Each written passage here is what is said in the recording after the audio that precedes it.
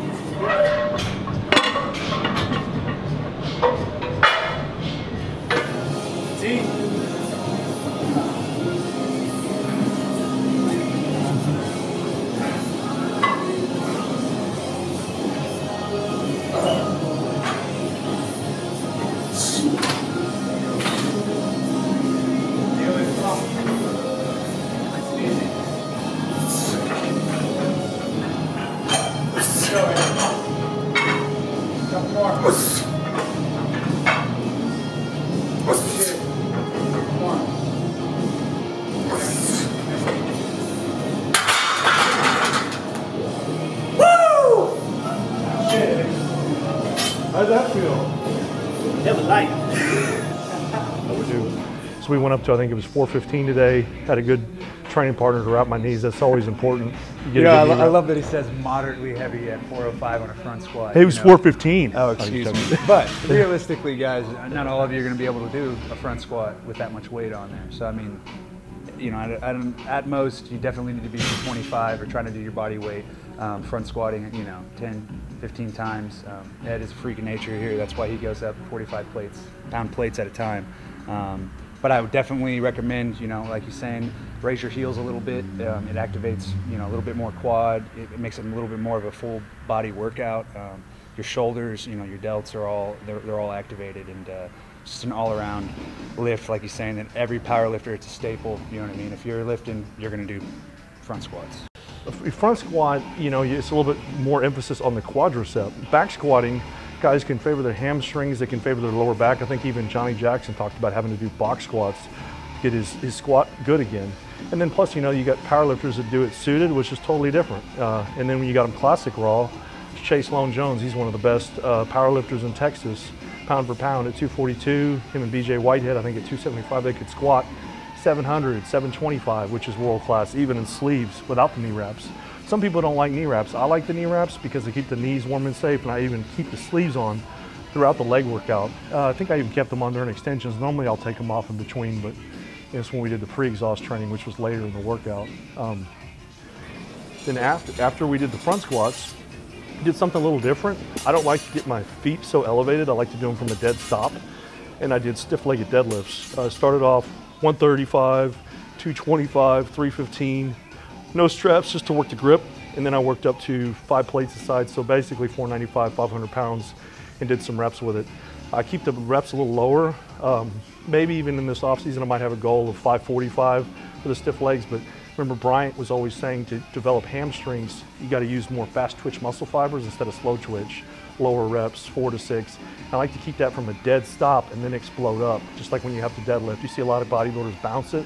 It's great for the ego and the camera, but if you look at Johnny Jackson, he never bounces the weight. He's always resetting every time he pulls. And I do the same thing with a stiff leg deadlift. And once again, he definitely warms up. You know, that's one of the biggest things that Ed does proper, and he always has, and that's kind of why he's freakishly strong. He always warms up. Sometimes does a variation of the lift itself that he's going to do in order to warm up, you know, the joint muscle group itself. You know, when he's talking about muscle speed or the actual contraction speed here, if you look at, you know, in the video or whatnot, his weight is pretty much moves the same. Bar speed is pretty much the same throughout all of his lift, regardless of 500 pounds or not. And good powerlifters always do that. They're going to keep their bar speed consistent no matter the load.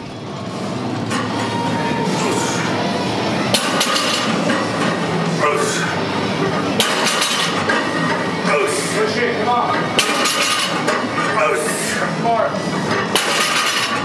Let's go. PC, I'm back, motherfucker!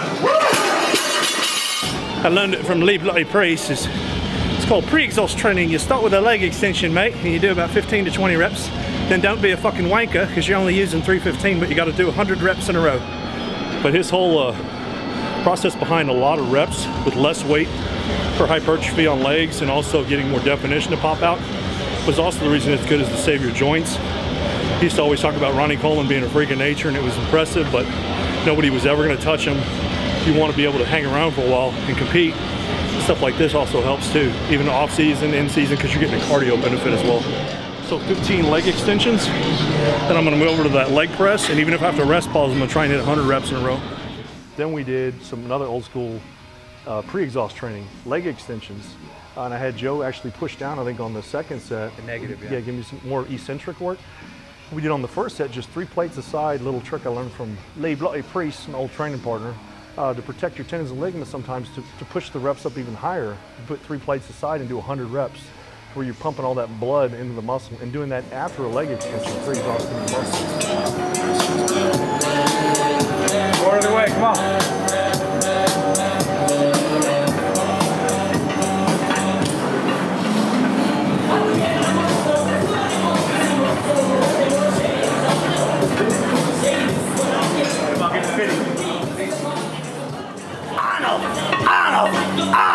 Arnold! 100? I think it was. Yeah. Have to count it.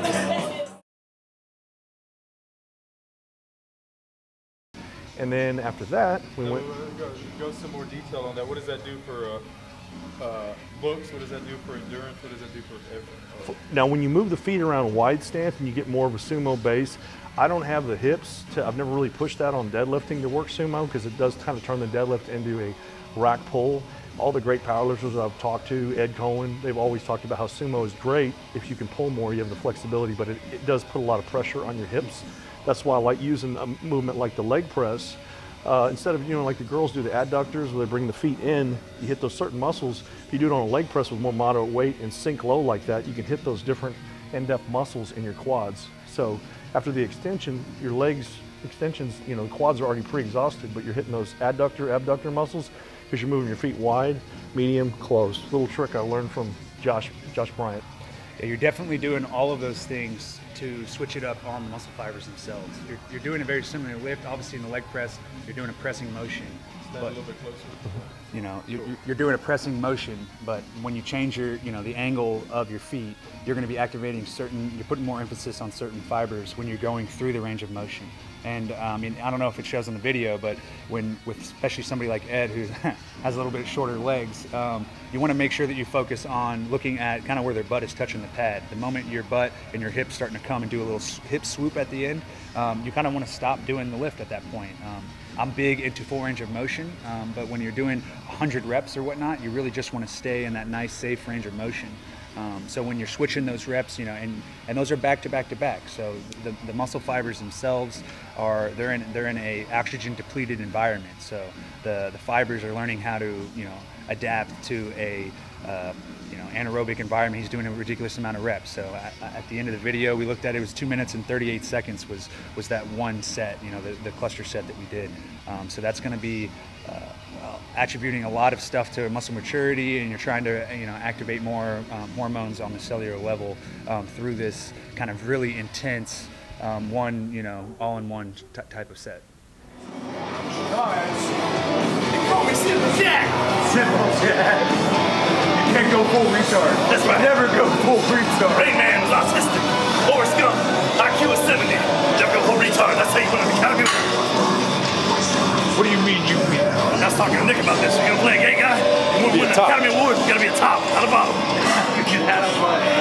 Heath Ledger made Homeboy huff and puff in that tent. As far as, you know, I mean, when you're activating the muscle, you know, your legs are your biggest muscle group. And so your freestanding testosterone is going to be in the muscle, intercellular muscle fibers. So if you're activating those more and you're actually putting what I would call a freakishly ed load on there, like 500 pounds, or you're doing an extreme set like this, your muscle fiber can't do anything but call for that hormone if it's there. So it's one of those things, is use it or lose it. And if it's stored in there and your training isn't this intense, you might not get the call for those what's already stored in your body. So you can supplement all you want, but once again, if your training's not on par, and that's one thing that I love about Josh Bryant and his programming that he does here for Ed, is that there is not a single workout this man has done where he's not tired or can probably almost finish it all in one workout. So I would definitely say that's a huge attribute to training intensity, and a lot of these guys that are pros out here right now have that intensity, and if you want to match that, you want to be like them, you're going to have to match their intensity. Good way to put it. Then we did the seated ham curls, and then Joe had me, he always has to be an influence on me being an athlete. A lot of my training partners, believe it or not, other than Priest, you know, like him, Dwayne Picard was another one that trained with us. He actually won in classic physique, or top 2, excuse me. He got qualified in the Masters and Open, but he was a football player at Blinn, junior college, just like Joe here, but he's big on also flexibility and stretching, which, you know, I need to be better about. I remember even Johnny Jackson saying that at the seminar. That was the main things he wished he would have been better at it in his younger years, was staying hydrated, drinking more water, and stretching more, which is the one thing I've been having to definitely pay attention to, because injuries suck. If you don't warm up,